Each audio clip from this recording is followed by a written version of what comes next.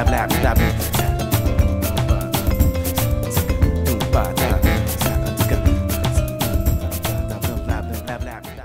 going to hand over to Kevin from DDEV now, who's going to talk about combining DevOps and emotional intelligence. Yeah, and this will be really interesting because I do not have my speaker notes or a timer, so I'm just going to kind of wing it as I go. But hi, we're making the best out of what we have available to us. My name's Kevin Bridges. I'm the CTO and founder of a company called DDEV. We make local development tools and a complete lifecycle kind of hosting platform as well. And through the course of putting together this company, I started in Drupal probably 15 years ago. I started around 4.5, 4.6, and was fortunate enough to be involved in a lot of really large early websites. So in Drupal 7, we made popsci.com, which I think was one of the first enterprise-level websites. Eventually moved on to a site called examiner.com, where we introduced Mongo into the Drupal core code base, and basically hosted one of the largest sites in existence at the time. It was a top 50 US web property.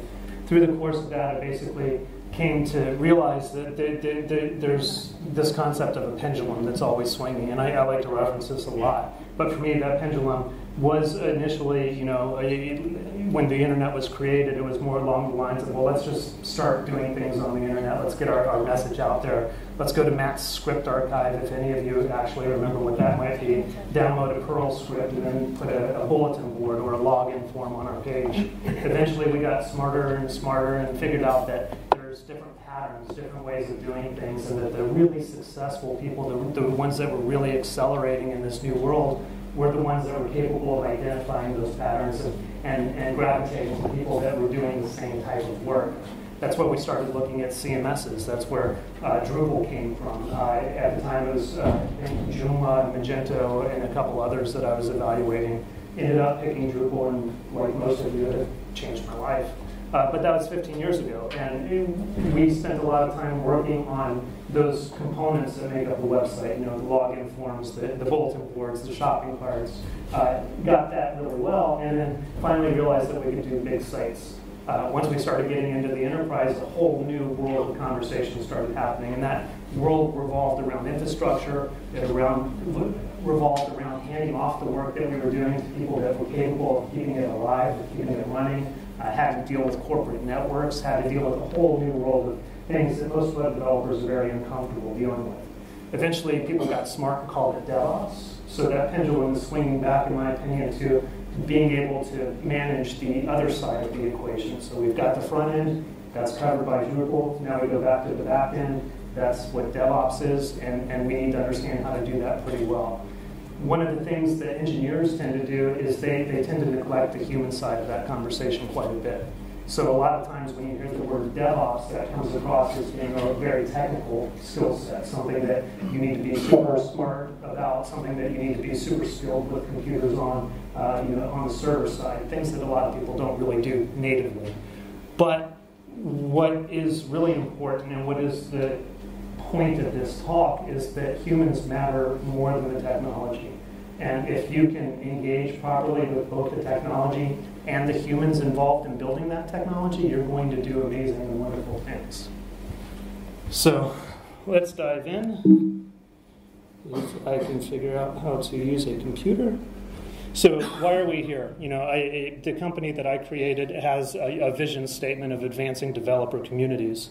And for us, it's real simple and not so simple at the same time. It's advancing developer communities. So we are a thriving part of the developer community, working to advance developers and their communities beyond where they are today. Together we can paint a picture of what tomorrow can and should be. And for us, this is really important, and I'll get to some of this in a little bit. We want to create a world where developers are helping each other grow stronger, build faster, and achieve solutions in a collaborative way. That's what DDEV is all about. So for us, when we go and look at the different communities that we're involved with, we're not just involved with Drupal, we're involved with WordPress, we're involved with Typo 3, we're involved with Sulu, we're involved with Expression Engine. There's many different CMSs out there, there's many different communities out there, and each of these communities from organizing events to getting their associations funded to being able to provide the services that they do. There's very common patterns in there. Some of those common patterns are technical, like local development environments. If you're working with PHP, then you need a quick and easy way to get started. If you're working with a community, then you need a governance model, a set of guidelines to be able to make that community effective. And we specialize in taking those patterns, just like we did early on in the internet, just like we did when we started using Drupal, just like we did when we started exploring DevOps, and we share those patterns with the different communities to make them more effective. So again, focusing on the human part of it and not just the technical part of it, I think is really important, because if you can do that, you have the ability to realize the collective of what open source gives us, which is a good group capability of solving problems to make us smarter. And you can share that with other people. And there we go. So basically what we're going to learn in this talk, very quickly, what DevOps actually is.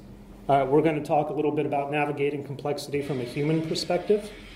We're going to talk about what emotional intelligence is and how it works inside of the DevOps paradigm. And then we're going to talk a little bit about what to do when things get difficult, and show you a very quick example of increasing velocity with structure and empathy and what that actually means. So a lot of times when people get started, they see, I like to reference mountains a lot. I'm from Colorado, so that's kind of where this is coming from. But typically when I have people come out and visit me in Colorado, they see something like this. And this is, for us in Colorado, a pretty standard hike. But a lot of times people see something like this, they think that they're going to be able to just run up the mountain, that they're going to be able to just put in their best effort and put one step in front of the other and kind of get to the peak. And what they don't understand is that a lot of times it's a longer journey than it looks like. It takes a lot more work to get where you need to go. And many times people fixate on the size of the task in front of them or the problem in front of them, to the point where a really good engineer might start coming up with all of these elaborate solutions to solve this very difficult problem. And they might stress about it to such a degree that they start to kind of withdraw, to get imposter syndrome, to not really feel effective at what they're doing. And they tend to forget this simple fact that people need to know that their life is more important than the project that they're working on. And that's a quote that comes from a gentleman by the name of Randy Fay. And if any of you use DDEV or any of the products, you might know who Randy Fay is. He's an incredibly passionate supporter of the project, of the community. He's been involved in Drupal for a long time, very active in the governance conversations that happened very early on in Drupal, some things that some people might not remember. But if you get a chance, you can kind of hear the podcast. This was a Drupal Easy podcast where he talked about this. It's bit.ly/rfay-ddev. It's a really interesting quote, because I think that a lot of businesses tend to forget. They focus so much on delivering value, on delivering products, on delivering services, that they forget that they're climbing a mountain. It's not a small task that's being undertaken, and it's not something that's just going to end at a certain point and then give you a new starting point. Tabula rasa, however you want to say that. So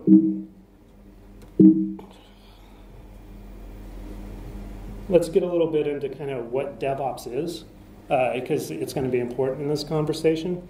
DevOps is discovering what needs to be done, defining a clear, measured path to doing it, and executing that path using tools that suit your needs. Decreasing complexity and increasing clarity to add maximum impact, and automating where possible. So basically what this means is that DevOps starts off as a checklist. Real simple. You can do it on a piece of paper. You can do it on sticky notes. It starts off as a methodical way. I have to achieve that goal of reaching the top of the mountain, but in order to do that, I have to take a left at this turn. I have to take a right at that turn. I have to make sure that I pack my water. I have to make sure that I have the supplies necessary and that I know where I'm going. Knowing where you're going is going to be a critical part of this, because if you can isolate things, if you can make a checklist, then you have the ability to not only know where you're going, but you can automate it at a certain point, depending on what it is and how much human touch it has. DevOps is not that one weird tip or magical pill that will solve all your problems. installing a buttload of tools, boatload I think is how I was supposed to say that, or trying to make someone else's methods or strategies work for you. So essentially, you can't go read a book and say, oh, well, suddenly I'm a DevOps expert. I'm just going to solve all of my company's problems because I'm going to make everything more efficient. It doesn't work that way. It's hard.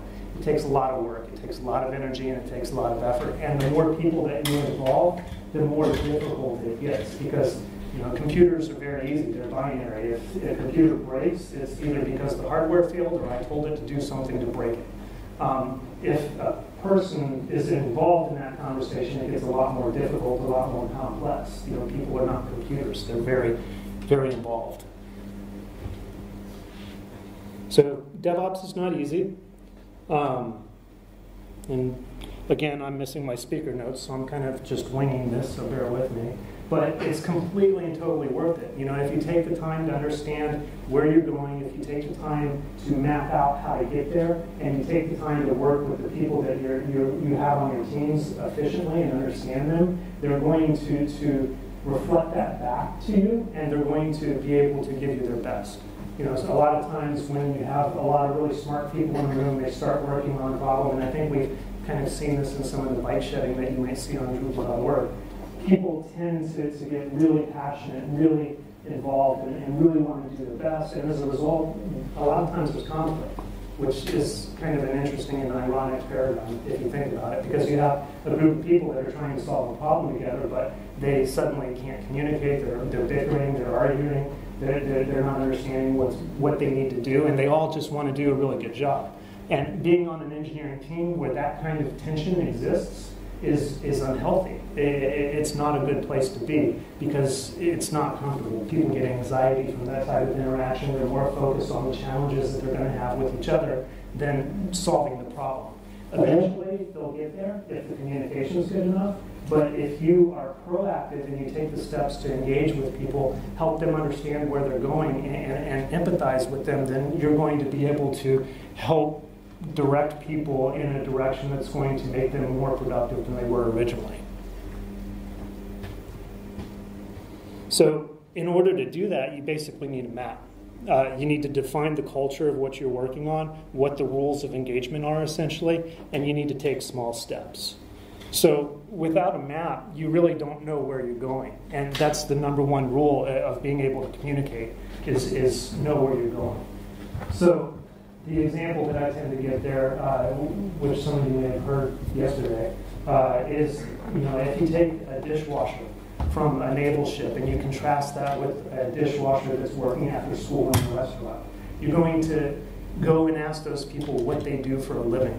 You're going to get drastically different answers, right? So if you ask the person that's working in a restaurant after school, why do you wash dishes? I get a paycheck, I go home, I don't even know why you're talking to me. Pretty common answer.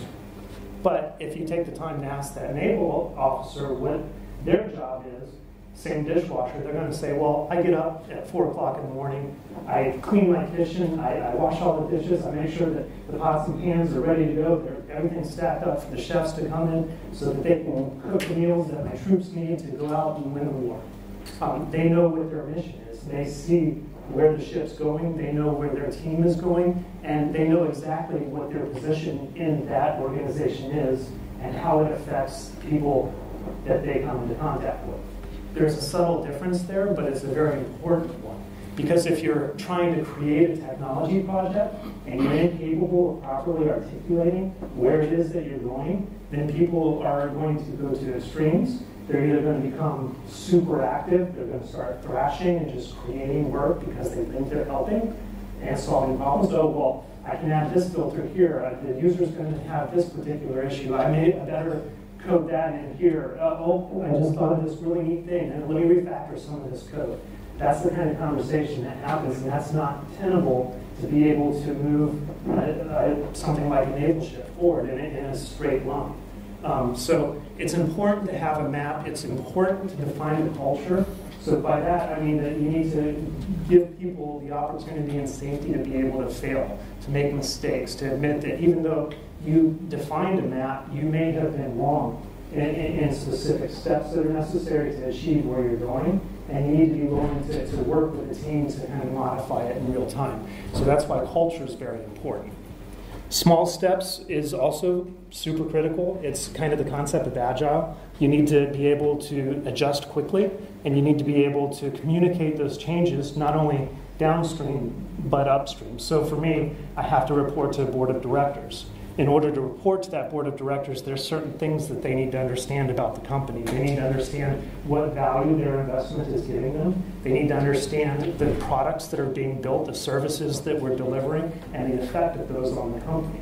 So finding a way to translate both downstream and upstream becomes pretty critical, and I think that we've been able to do it with some pretty simple processes. So essentially, everyone's lost without the map. We use a system that's called OKRs, Objective Key Results. There's a book out there that is called Measure What Matters. It's measurewhatmatters.com. It's very good. It's a system of management that's used, I believe it came out of Intel way back in the day, but is now used in Google in a lot of large organizations. And the premise of it is that you have objectives and key results. Your objectives are going to be 3 to 5 items that are identified at different levels inside of the company. So at the executive level, you may lay out 3 to 5 objectives that the company needs to realize over the quarter. We want to sign up 50% more customers. We want to increase revenue by 25%. We need, very binary types of things where you can say for sure we either succeeded or we failed at this particular item. And it's important to keep them limited to 3 or 5 items, because what's going to happen as you move throughout the organization, people are going to expand on that. So you go to, for example, in a larger organization, your engineering leaders, and ask your engineering leaders to also come up with 3 to 5 objectives that they want to meet for their specific department. Then you sit down in a room and you evaluate all of the objectives from all of the company. You determine what's going to be reasonable during the quarter or whatever time period that you're working on. And then from there, you start to lay out a map that you can communicate to the rest of the company that helps everybody understand where you're going, where you're trying to get for that quarter. And out of that, they go through and they start to fill in those key results to support those objectives. So again, you're only looking for 3 to 5 key results that support a specific objective. Each of those key results need to be binary. Did we succeed or not? And you don't ever change your objectives or your key results. So for example, if I set an objective to achieve over the course of the quarter and we completely missed the boat, that boat just went off in a different direction and we needed to adjust, that's fine.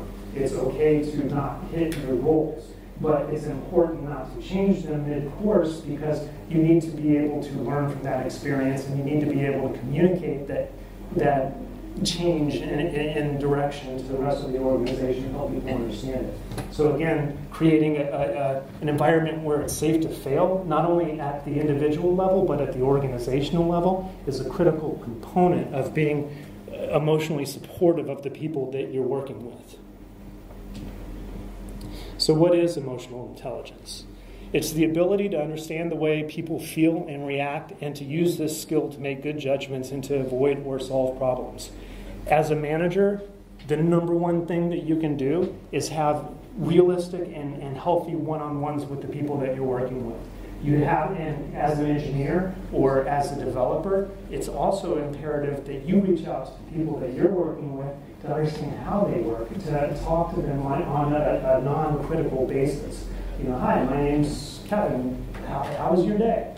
That's a very, very good way to engage with each other on your team. And when you find yourself in a situation where there's somebody on your team that you may have conflict with, or that may not work the way that you want them to, having that conversation on a regular basis and committing to it as if it's the most important thing in the world will go a significant way towards changing that attitude, towards changing those interactions with that people. And it's a super important thing to do. I personally don't like talking to people. I'm a very almost antisocial kind of person. So me engaging with people on that level was very uncomfortable, and it has been the single most rewarding thing that I've done as we've grown in size as a company. So definitely encourage you to talk, because as weird as that sounds, just talking to people goes a long way.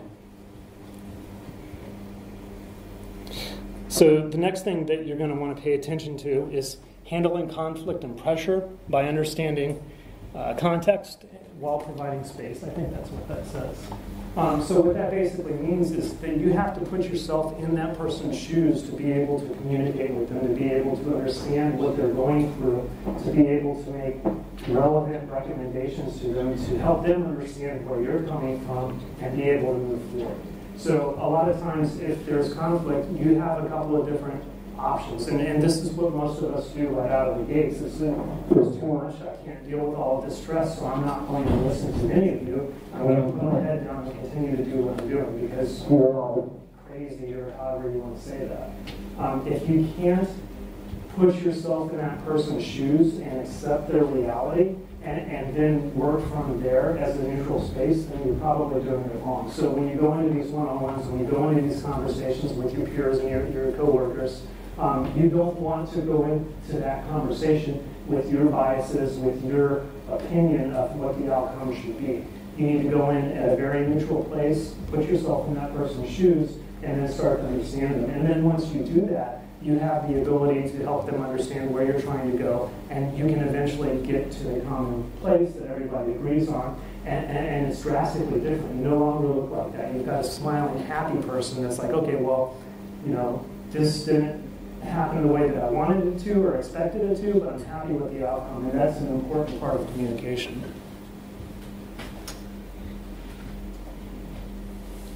We like to use a system, and it's pretty simple to kind of keep in mind. I think we actually got this from Jam and Tracy over at Open Strategy Partners, but it's the concept of RAIN, right? And RAIN's real simple. If you're feeling overwhelmed, if you're feeling kind of down in the dirt or whatever, you need to recognize what's going on first and foremost. And what's going on is seldom what it appears to be. So I may be focused on the fact that a delivery is not being met or a deliverable is not being met. But in fact, what I need to be focusing on is the person is having a personal drama. They might be going through some type of stress at home, or there might be a virus that's affecting their day. You need to recognize what's going on.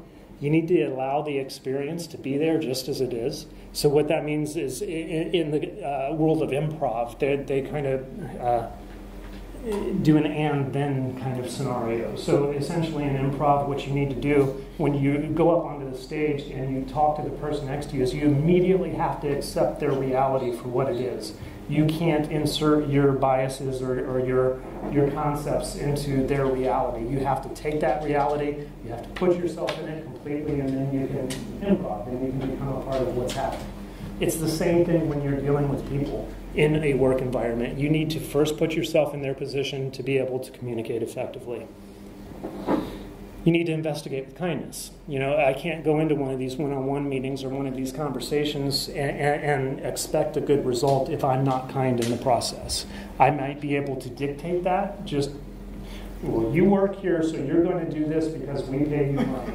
That's not going to go very far. That's not going to build any kind of rapport with the people that you're working with, and you're basically not going to be considered a very nice person if you do it. However, if I go in there and I say, okay, well, I understand that your child is having problems, or I understand that your cat's growing up on your bed or something like that, you might be able to make more of a connection. You investigate what's going on, you start to ask leading questions, and you come across with kindness, and it has a dramatically different impact. You want to focus on natural awareness, which comes from not identifying with the experience. So what that means is that if you find yourself in a difficult conversation, somebody might be going through a lot of personal strife, you don't have to own that strife to be able to communicate effectively with that person. You just have to empathize with them, you have to understand where they're coming from, and then you give neutral and good advice in return. And if you follow that as a tenet of how you deal with people on a regular basis, you'll succeed in life, you'll succeed in business, you'll succeed with your clients, and the world starts to be a different place. It's pretty interesting. It sounds kind of overly simplified, but it's amazing the effects that this type of communication have in an organization. So basically the other tenet of this is that your team of humans is more important than the velocity that you have. And I think I'm able to go back. There we go. So the mountain biker thing is interesting. Again, I'm from Colorado. I do a lot of mountain bike riding. I do specifically downhill mountain bike riding, which involves a lot of speed, a lot of jumping, a lot of danger. One of the most valuable things that you can learn in mountain biking also translates to other aspects of life, and that includes running a business and being able to get work done. So that concept is that it's flow, basically. You have the ability to approach a downhill mountain bike race in two different ways. You can either go very fast and use speed to overcompensate things, and when you do that, you basically lock up. So if I'm going really fast down a mountain, I've got all my protective gear on, I go to a jump, I tense up, oh my God, I might die, and then I go over the jump, and I'm probably so tense that I'm going to crash. I end up not flowing in the moment. However, if I completely relax and I understand the mechanics of what's going on, I learn the system that I'm engaging in, and I relax a little bit, I hit that flow state where suddenly I'm completely relaxed when I'm going over the jump. I'm using a significant smaller amount of energy than I was previously, and it's much safer as a result of it. So I hit that flow state, I'm able to achieve more by going slower. That's a very important concept in DevOps, and when dealing with large teams of people or dealing with small teams of people, is sometimes you have to slow down to go faster. So what that means is, well, we've got 25 different things that we want to do for this OKR system this particular quarter. Well, that's not going to work. We don't have the velocity to be able to do that. You need to be able to measure things like velocity to be able to answer these questions, but you need to make a conscious decision. There's only so much that's going to fit into that pipeline that allow you to flow properly. And if you put too much into that pipeline, it's going to clog up, it's going to cause stress. Nobody's going to get what they want as a result of it, and it's going to feel almost counterproductive because you have to slow down to keep that pipeline optimized. So measuring velocity, understanding the ability of the team to be able to function on that velocity is critical. We use something called ZenHub, which is an add-on for GitHub. And basically what that does is it puts us into a scenario where we can work with product, we can kind of outline what the map is going to be. Product knows what the OKRs are, what the objectives are. They say, okay, well, out of those objectives, we have these 5 features that we want to get in to support this specific objective. In these features, we have 10 use cases. These use cases are defined using a Gherkin testable format. So then I can plug that into an automated system, have those tests reflect what is being built in the products, and then create a reporting system that also goes back up to the executive level, to the board level, that says, okay, well, this quarter we're working on this feature. It has this number of use cases. I can derive that 0% is passing at the beginning of the quarter. I can create an automated dashboard which facilitates the communication from the engineering team all the way back up to the executives using very simple steps. Again, back to that checklist concept. You want to be very consistent in your vocabulary, very consistent in your messaging, and separate it so that it doesn't overwhelm everybody. When we first started making DDEV, everybody was involved in every meeting. Everybody had an opinion. Everybody knew what was best for everybody else, and nobody was right. So getting together, talking about it, finding a way to break that apart a little bit. Now we have a system where we have the product owners and the lead technical people. They have a conversation first that starts to align what they're working on, starts to align those use cases, and sets the rest of the team up for success. So once that first conversation happens, it's smaller, it's more manageable. As a result, we get a lot of the decision points out of the way. Then we expose it to the larger team. Says, okay, here's the objectives. Here's kind of what we're looking for the user stories. Here's the features that we need to support. What do you think about this? If necessary, we make something called architectural decision record. And this is a README file, essentially, that gets stored in a repository of whatever code base we're working on, so that when we do have a product to technology conversation and there are decision points that come out of that, we're going to use this technology, we're going to use this tool, we're going to take this approach. Those are recorded inside of the repository where each of the engineers are working on, so that every single engineer has the ability to learn and understand why they're doing what they're doing. Again, over-communicating, connecting the dots so that people know what they're working on, why they're doing it, is one of the most valuable things that you can do. Otherwise, what tends to happen is you get, speaking of myself as a younger person, I'd go into something like that and be like, all of this code sucks. I'm just going to rewrite it because I need to do this. And be completely disconnected from what the intent of the work that I'm working on actually is. And that's a dangerous place for anybody to be because it leads to frustration.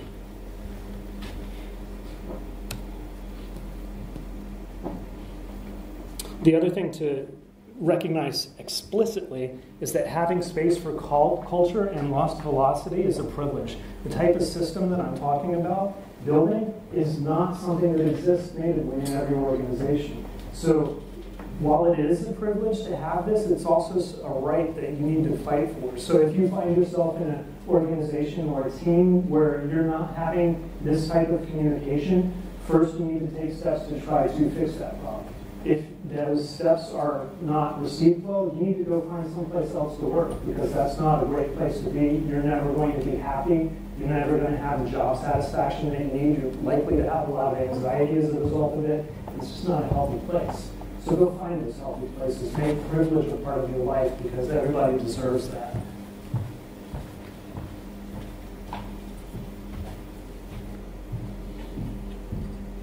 So just to summarize, because I still have no idea of my time allocations. 4 minutes. 4 minutes. Okay, so cool.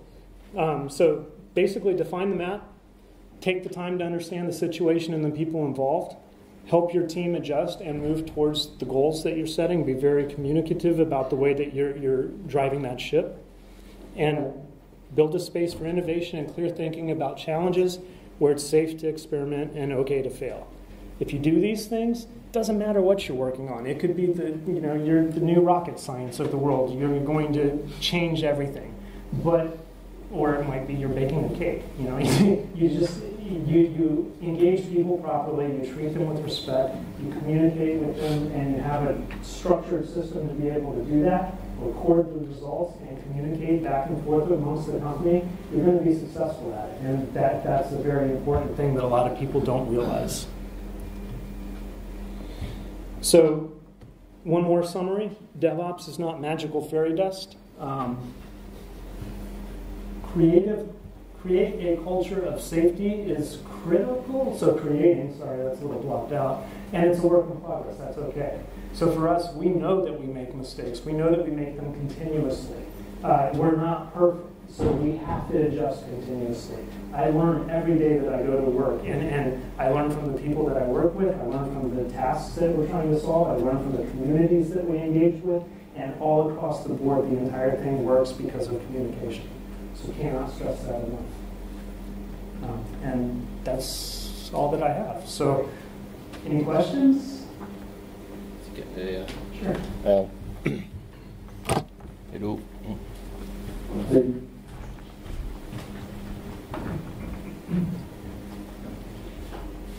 Thank you. I thought that was great, and what you were saying really chimed. I guess like a lot of people, I've gone from working on quite monolithic driven sites to multi-tiered or headless sites, and I now work in a team where we have probably 4 different disciplines, 4 different sets of disciplines.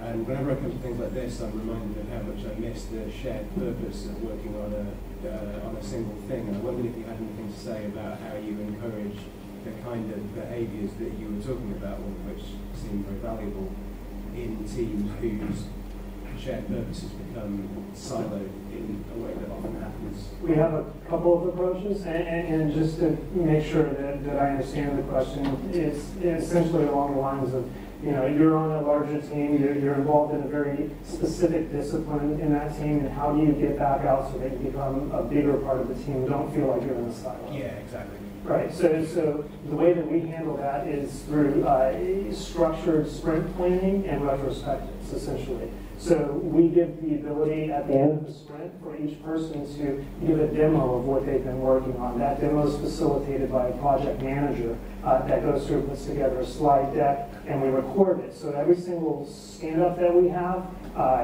we go through the normal stand-up process. We have a breakout. That breakout is recorded and put into Google Drive. so that if you miss a meeting, you have the ability to catch up with it later.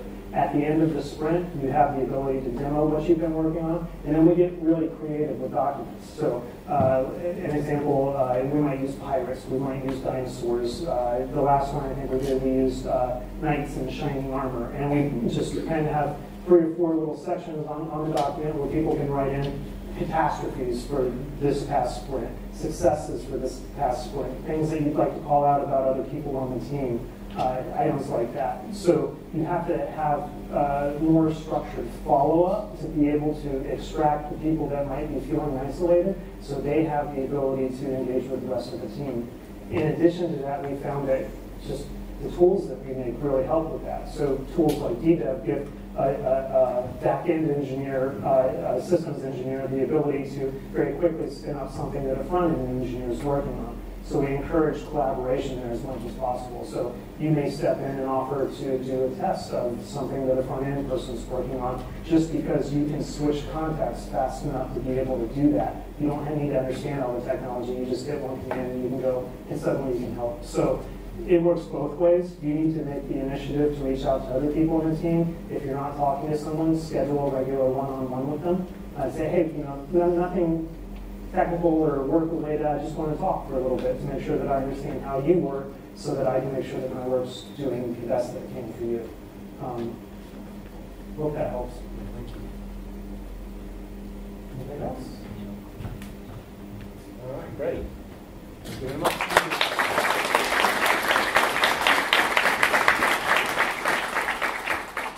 Thank you very much, Kevin. Can you hear me? Cool. Yes. So I'd like to apologise to Systems Lead for not putting you in the slides. I did it very late last night and I forgot, so I'm really sorry. We'll put the logo up now. But basically, Systems Lead have been amazing. They've been sponsoring the training, and without them, the training would not have happened. So can we have a big round of applause to Systems Lead?